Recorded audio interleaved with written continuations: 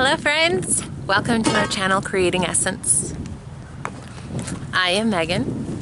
We're going to give you our October homestead update. It is the beginning of November now, so we're going to show you all what was going on and what was growing for the month of October. First thing to mention, we got frost a month early. Our zone is slated kind of for our first hard freeze right about now, the first week of November. We got it the second week of October. But realistically, we don't usually get the first frost until closer to Thanksgiving. We started getting hard freezes almost every night the second week of October. So, we'll just say that put a damper on the fall garden. I had all sorts of stuff planted. You will see it is sad now. The lavender is taken off. It had a little bit of a mishap. You'll see that one's much smaller. This one has some cut tops. I asked a child to go out and get me some specific herbs, and he mistook this for rosemary. Our potted thyme and lavender are done for the year. These were zucchini. They were just starting to put on fruit when the frost started coming. We haven't had frost, a hard frost, for a couple of nights now, and it's trying to come back. So the roots are still alive and well, but things got pretty well frozen on the outside. Got some new blossoms coming on. We'll see if nature can make anything of this. In the earth garden is a pretty similar story. We have some herbs still coming on. This is oregano, starting to do really well, which is awesome because I was terrible at getting herbs dried this year, and I would love to get some oregano dried for the winter. The catnip is doing well. Our tomatoes and basil down the center are all pretty well gone now, as are the peppers. We got a fantastic crop of jalapenos. We canned a bunch. I'm making a fermented jalapeno hot sauce right now. We do have some nasturtium that is still growing. For the most part, it was frozen, but some is still trying. We have marigolds and peppers, lettuces that are still trying. This is some of the kale that we planted this spring. Still doing well. We've been fighting the good fight against all the different worms and moths and bugs that have been trying to eat it, but it's doing well. The radishes we had all through here are done. They didn't do very well. A lot of them bolted pretty quickly, but the chickens had a really nice feast of a big handful of radishes every day. This is our new crop of kale we just put in for the fall garden. It's doing very well. Getting to a nice stage for some daily harvesting here. Our cauliflower is doing well. We have these four that are still living. The other two were killed in the hurricane, but these four are doing pretty well. And over here we have our broccoli. The nasturtium I kind of let go wild, and it is beautiful and has been covering things so nicely, but it's starting to die back as it gets frozen. The broccoli is doing well. We have some nice baby heads coming on in there. And in this one we have a bigger head there, and we have some little side shoots coming on as well. The Savoy cabbages are doing well. This one is still tiny. I don't really know what's going on. The watermelon vines, I'm not sure if you can see the dead vines snaking all through here. They were doing amazingly well and made it all the way over here and beyond. And the frost killed them pretty immediately. Our peas are doing well. We didn't plant very many, just a few because the kids wanted them. So we did, and they're doing really well. They are a bit too heavy for the trellis that we put up for them.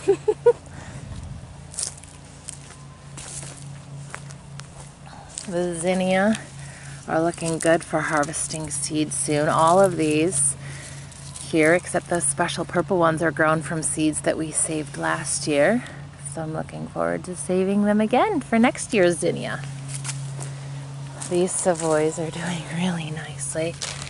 They're really robust and getting some good big heads in there already. And over here we had the zucchini plants, and they have all pretty much died because of frost. But there's a rogue purple potato growing up here, and one right there. This is, ooh, there's more potatoes. This is where we planted potatoes this past year, and they did not do well.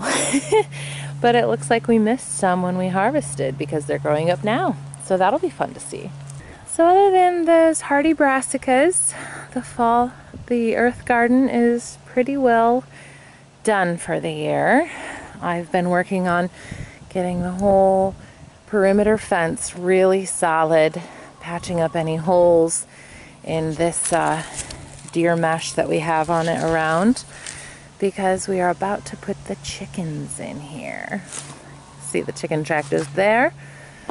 We're taking it on one last spin up and around and bringing it down here so it will end by the gate right here.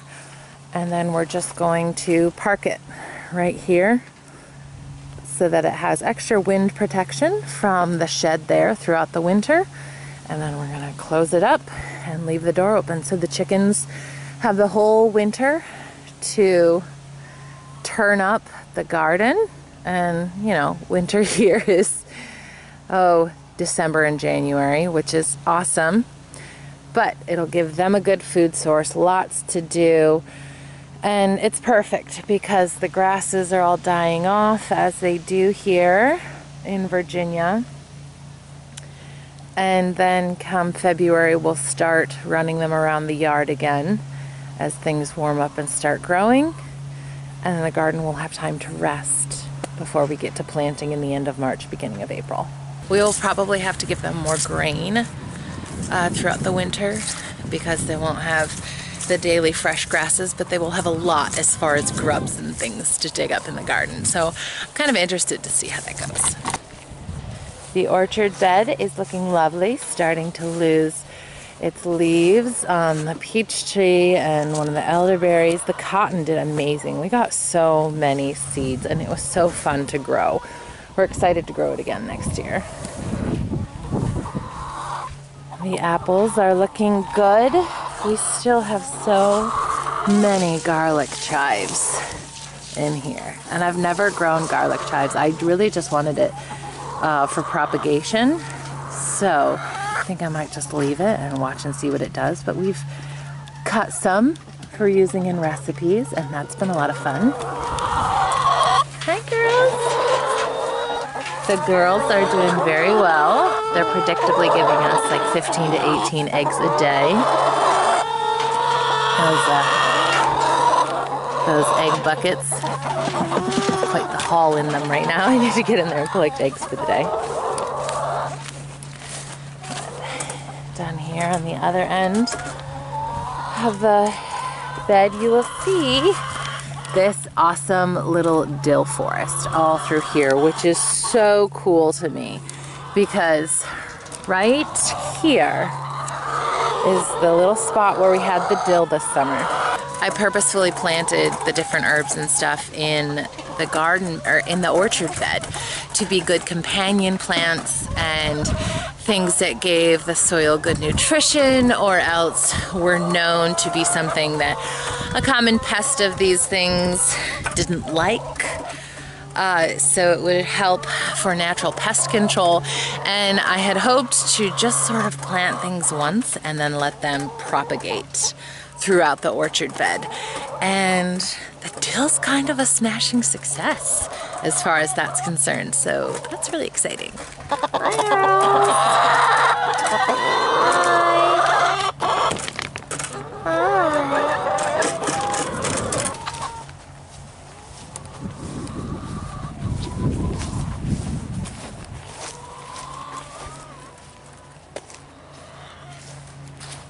The blueberry bed is doing awesome. I've noticed that these blueberries are putting off some blueberry babies here. So that's exciting to see them growing for the next year. The rosemary and sage and thyme all seem pretty well done for the year. The lilac is putting on some new leaves.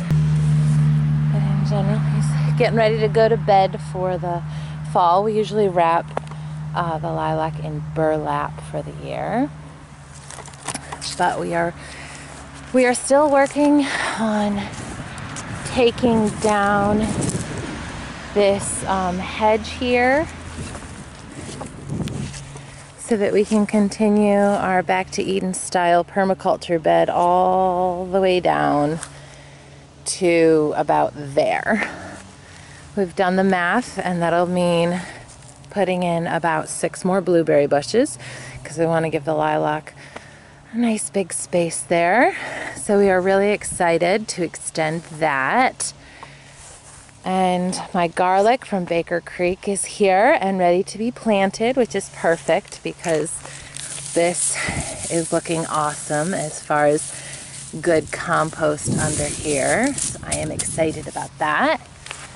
And our strawberry beds, I did quite a bit of weeding and clean them out. They are looking happy and healthy and ready for winter. We have so many plans for expansion in this coming year. I'm really, really excited about it. Lots of adding to what we already have and potentially building more as far as infrastructure. Other lilac is doing really well, growing really tall and getting lots of new buds. And the raspberries are all doing amazing. I've got the last layer of grass clippings down, and we're about to cover them with more wood chips to tuck them in for the winter. Which brings me to the last super exciting thing on the homestead. If you follow me on Instagram, you've already seen this, but let me show you. Wood chips! A big, beautiful pile, whole dump truck full, completely free. Kind of hard to show you just how big it is, but that's a good sized pile. And it's about 5 feet tall, so that is exciting.